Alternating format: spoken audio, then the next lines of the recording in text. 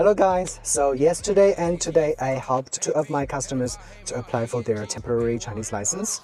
And from my last video, there were a lot of questions asked, so today I'm going to do a Q&A. No, you can only use a valid official driver's license from your home country or international driver's license. In this case, a learner's driver's license will also not work. A temporary driver's license can up to a year, depending on your visa. So if your visa is a work visa for a year, then your driver's license will be a year. It doesn't matter if your visa is expiring soon, like in the next few months. Your driver's license will still be up to 1 year. But if your visa is a short-term visit visa or tourist visa, then your driver's license will only be up to 90 days. No, a temporary Chinese driver's license does not require a written test or any test.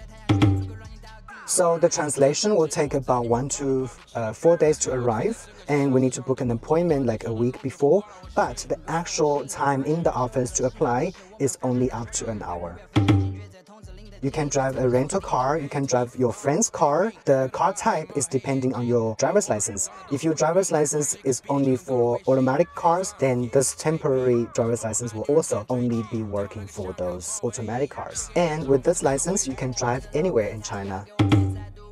Now, this is a tricky part because every city should be able to provide you this service, but I'm not aware of other cities' policies. So if you live or if you're planning to travel to Shenzhen, then I can help you to get it here. The local police registration is no longer required. At the end, check out all my other services that will make your life in China so much easier and happier.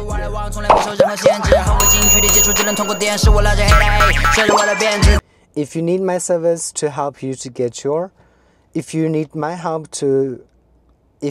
assistance to help you to get your Chinese temporary Chinese